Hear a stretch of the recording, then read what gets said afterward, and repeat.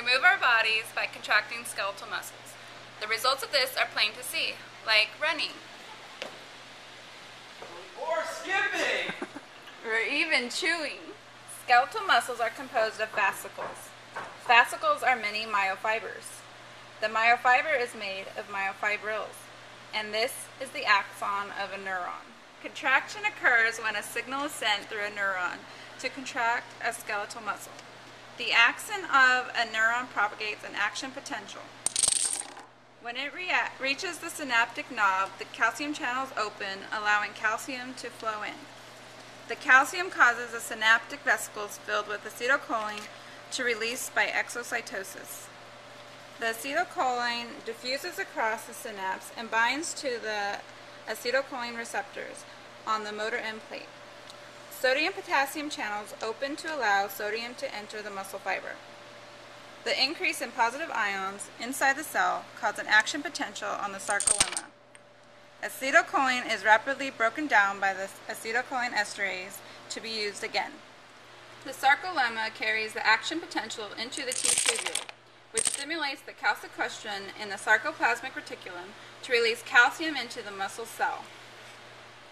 Here we have a sarcomere, from Z-disc to Z-disc.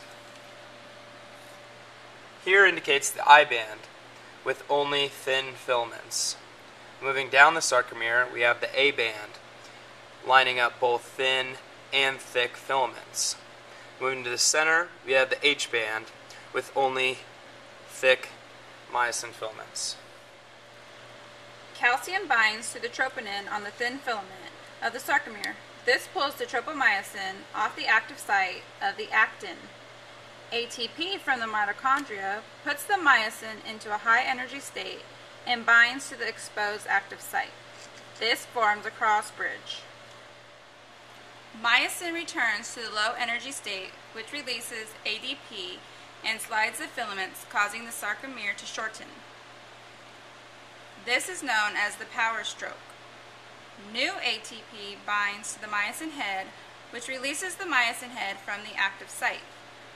Upon binding to the ATP, the myosin returns to high energy state.